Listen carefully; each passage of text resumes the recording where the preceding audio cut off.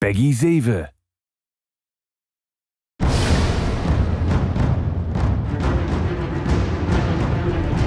Hi, I'm Stephen Amell, and I'm voicing Green Arrow in LEGO Batman 3 Beyond Gotham.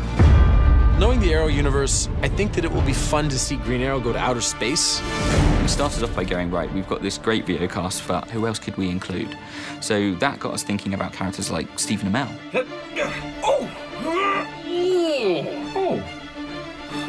And we ended up including people like Kevin Smith, because he's kind of like massive into his comic books. When I was asked to be involved in the game, they said, do you want to know what it's about? And I said, is it Lego? They said, yeah. I said, Batman's in it? I said, yeah. I said, do I have to act? They said, you have to play you. I said, I'm in. I'll do anything you want, including dirty stuff. They said it's a family game that wouldn't be needed.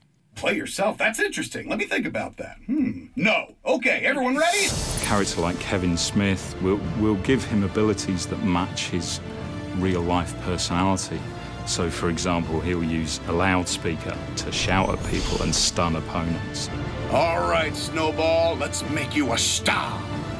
I love it. My role in the game is to play Conan O'Brien, help people out who are having trouble, maybe need some guidance. Here's the Slideways teleporter. Next stop, Batcave.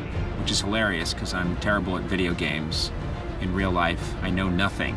So with the inclusion of Conan O'Brien when we were creating as a character, he's incredibly tall. So we had the idea that we still need to create within the minifigure guidelines, but we wanted to give him a massive hairpiece. I was quite pleased with my Lego figure. The head-to-body ratio, massive head, and skinny body. I took this part because my son found out that I had been made this offer, and he said, you're doing this. I'm a longtime DC Comics fan. My favorite character on the planet has to be Batman.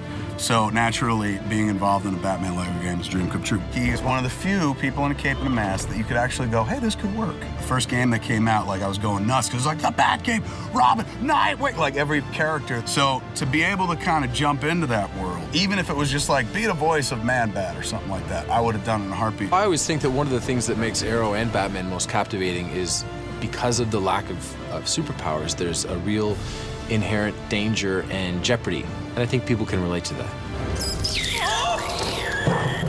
That doesn't freak you out? Bats and rats aren't so different. You're not actually a bat.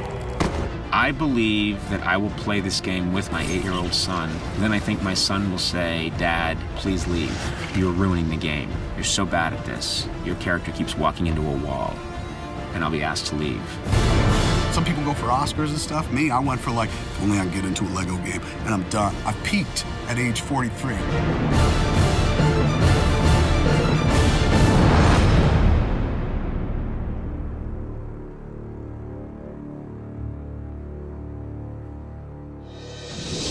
Oh.